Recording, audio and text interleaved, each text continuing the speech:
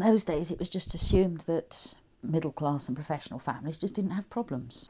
And living in a coal mining community brought such stress, such pressure to this, that I had to just escape from it.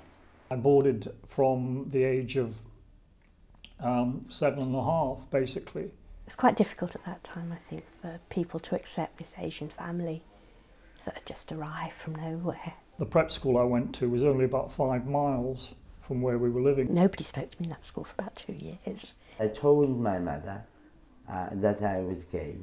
She didn't know what to do. During the Blitzkrieg in France, we were being spasmodically fired at. My brother, who's next up from me, had quite a few problems as a child and was later, he was diagnosed with schizophrenia. Then I had a schizophrenic episode where I broke all the windows. They opened up with machine guns, these planes. I panicked within the first few days of arriving at university. Both my parents were psychiatric patients. There is no way he would have come out of his childhood of sort of my dad beating him up and banging his head against the wall and things, you know, I mean, really, really viciously. The way I'd been brought up, I had high expectations that somehow I was going to be a tremendous success academically and socially. And we went to see him and it was just awful. It was just like, you know, it was like a long ward and he was lying in bed and he was like dribbling and he was completely like zonked. And I was kind of put on this bed and looked around and I thought, God, you know, what have I, this is it, you know, I've been dumped. I was in and out of hospital fairly continuously until I was about 7. And my work was really slipping badly. And that when he was at home, a lot of the time he didn't know who he was. I was just getting more and more and more screwed up. I don't remember other kids coming round to play or anything like that. And I kind of thought that if I could get away from home, things would be all right.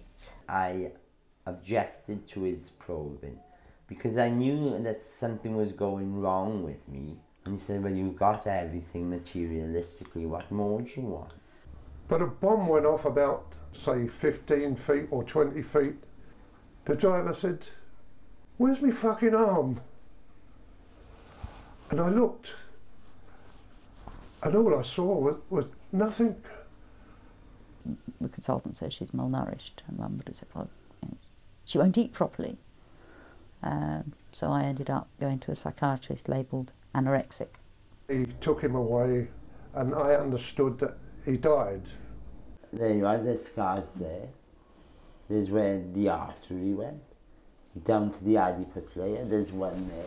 I couldn't make it, I wouldn't make it, and that basically my life was over. Again, I was just isolating myself, just staying in my room all the time, and I ended up taking quite a big overdose of paracetamol.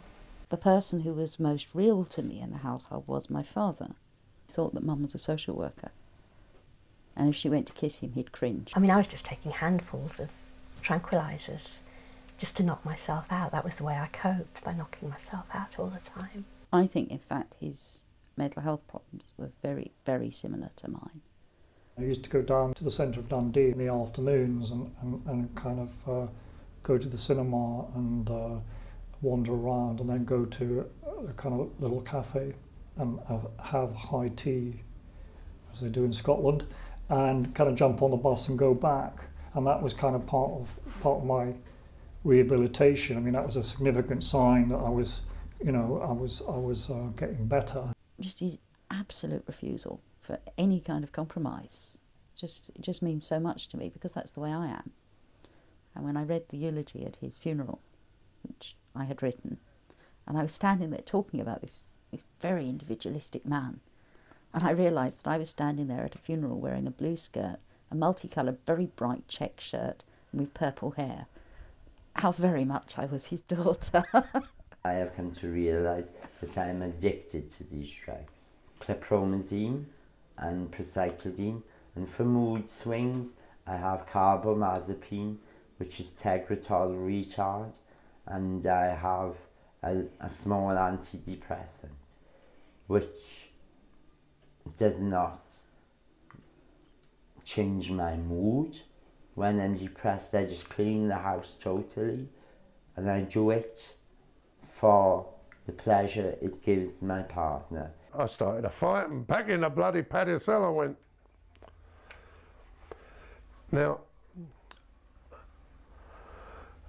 I, after, I don't know how long, maybe a day or two, they start to explain things to me then, all right? And I am in a position to listen to them. There was this particular Chinese nurse, Cynthia, and she would sit on my bed for hours. You know, maybe it wasn't hours, but she'd sit on my bed for long periods of time and I wouldn't talk to her, but she'd still sit there. And that's kind of stayed with me quite a lot, you know, because it was just having someone be there, really. And she sort of, I don't think they had primary nurse system in those days, but it seemed like she got attached to me. And I sort of, like, eventually, after a few months, I did start talking a bit. Not about anything important, just probably, you know, about everyday things. But it was kind of quite... But I don't think I would have started, you know, I would have sort of created any sort of relationship if she hadn't sort of given me that space. Or just showed me that she could just bear to be with me, even if I wasn't communicating. You know, that felt quite important at that time. You know, I go on 2 holidays a year abroad, and I'm very thankful for that. But after having ECT and not knowing what it does, whether it does this thing or does that thing, I think I'm very lucky. I'm a survivor of the mental health service. What were you led to believe that ECT would do? ECT, it was like a corrective therapy. You know, with alcoholics, when they see a drink and they have electric shock, which leads them to reject the booze, they will not hand out to a bottle. Well, in your mind, ECT will alter the fact that you're attracted to something. It's reversion therapy. So they told you that if you had ECT, you would stop It'd be being all attracted right to men? Yeah. And did it ever have that effect? No, not at all.